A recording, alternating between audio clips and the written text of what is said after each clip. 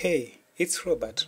Welcome to our channel again, and throughout this video, I'll be taking you through a database question such that by the end of the video, you'll be able to answer almost every question as far as database is concerned. In my video, I shall be using Microsoft Access as my database software. Let's start. So, first question, create a new database, save it on a removable storage medium and name it as school database. So to create a new database, we have to go to New and then Microsoft Access.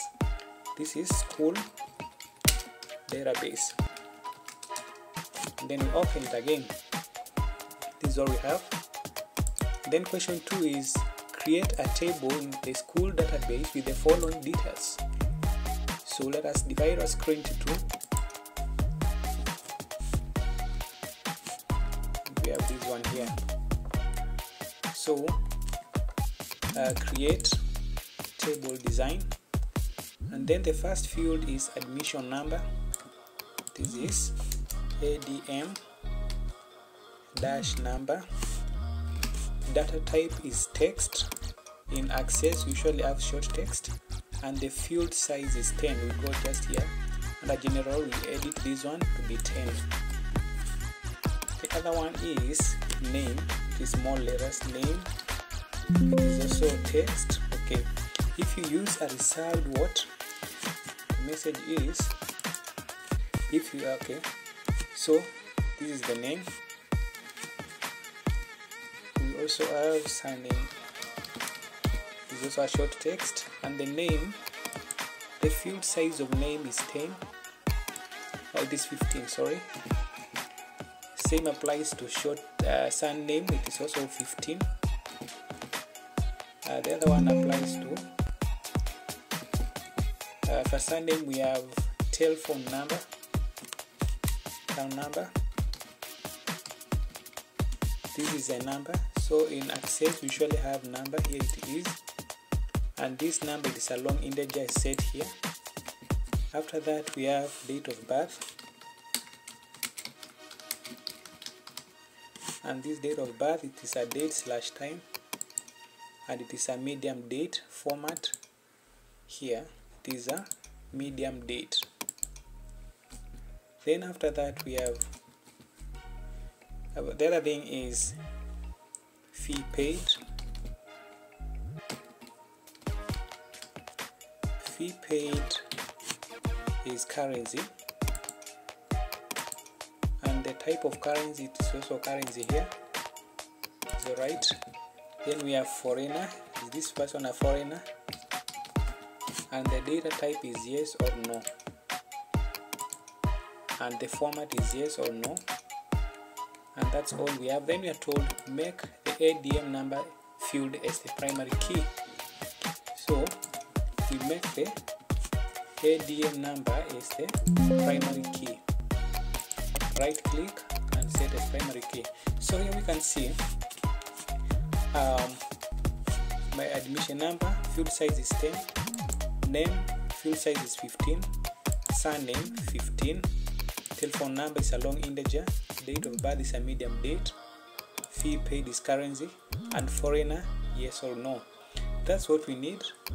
And as far as our question is concerned, we are told save the table as students table. So to save the table, right click and make close. You want to save the changes? Yes. Yes. Students table. Click OK.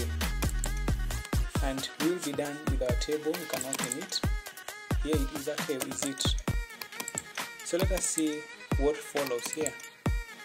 So open the students table and enter the following records. All of these records. So again, I'm going to enter records in this table. Open and start entering the record. Like the first student is 4567, and this person is John Minor. This is Muiru, the surname Muiru. Telephone number is 55-67-543. Okay, the value entered does not match the number data type. So for this case, can see the error message. To solve this problem, let us go to our design view. Okay, I have to delete this one here. I have to delete it and then go back to design view of the table and check the problem. The problem is in telephone number. It is a number and it cannot accept this format. Therefore, we are going to check something we call the format of this number. So as you can see, the number, we have 2 digits, a dash followed by 5 digits. So that's what we are going to do here. Telephone number, go to format. Where is it in format? No, it is in input mask. Sorry, input mask. We interfere with the input mask. And how should it be? It is 2 digits followed by a dash and other 5 digits. That is it. Now let us go back to our table again. So it was where is our table? So it was, let us start again. It was 2 digits, that is 5, 5, then a dash. Already the dash is already here. Then 67, 543, 543. Yeah, that's how you solve the problem. Then date of birth is 19, dash is 09, dash 1990. It will appear like this because we have already set the date format as medium date. So that's why it is different from this case here. Then fee paid, we have been told it is 25,000. 1, 2, 3. And if this person is a foreigner, no, you leave it unchecked. But if it is a foreigner, you check it. So that is how you go about this question of feeding data in the table. Maybe you may be wondering why I chose to set the input mask of telephone number to be zeros like this one here, 2 zeros, dash and 5 zeros. So in case you don't understand why, can you confirm from this table, the table I have attached to this video right now. So let's check the next question. We are supposed to add this person in the list, and we are going to add this person direct, and this person is let us see the name. This is 4120. You see the fourth record, new record. This is 4120, and the person is Rebecca Kalewa. The other name is Ben, and this is 442424 2. Date of birth is 13th 10 19. Is it 1900?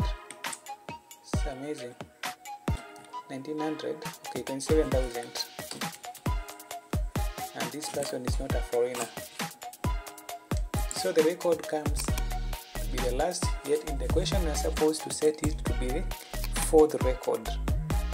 I want someone to tell me how to do it through the comment section. I'll appreciate. However, if it is in Excel, I think it is very easy to do so, but in Access it is more technical.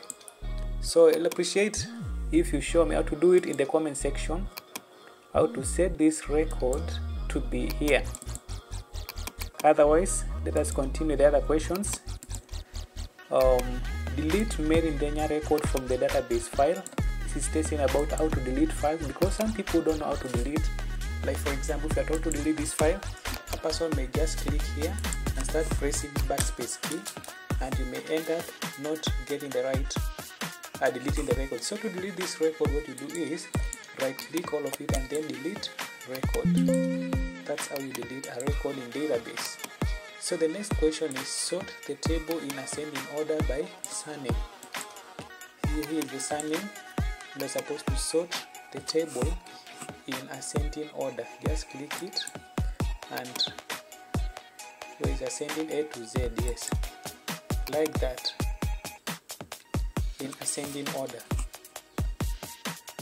Then after that, move the date of birth and telephone number fields, so that date of birth field is now directly after the surname.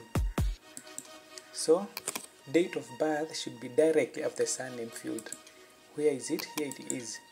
So what you do is just click it and now drag here. So date of birth has already come here, direct after the surname, and then after that date of birth, then finally telephone number. That's how you do it, drag and drop. The next question is on change the field size of surname to 20. Where is our surname? Here is it. So surname, the field size of surname was 15, so we're supposed to change it to 20, and then we save. Go back to the field. So there is nothing recognizable here, but that is how you change the field size. Now from there we create a form with all fields on the students table. So to create a form, there is an easier way. What you do is go to create form wizard, and we need a form from students table. So you add all of these fields, then you click next. It is a columnar form. Do you have any instruction about the form? Name the form as student entries. Okay, there's nothing like that. It is students entries.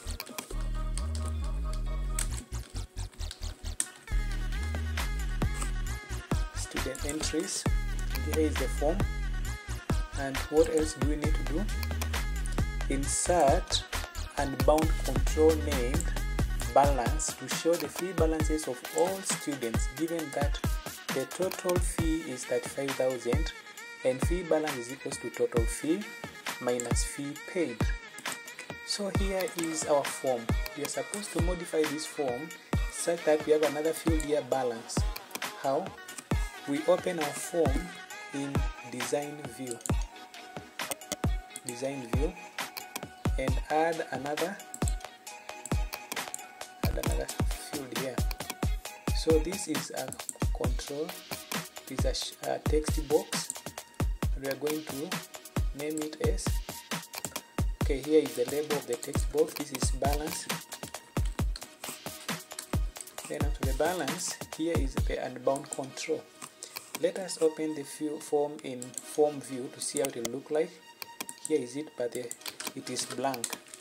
So to make it automatically calculate the balance, again in design view, you have to click the box, and then after that double click, or else instead of double clicking, what you do is click it and go back to property sheet.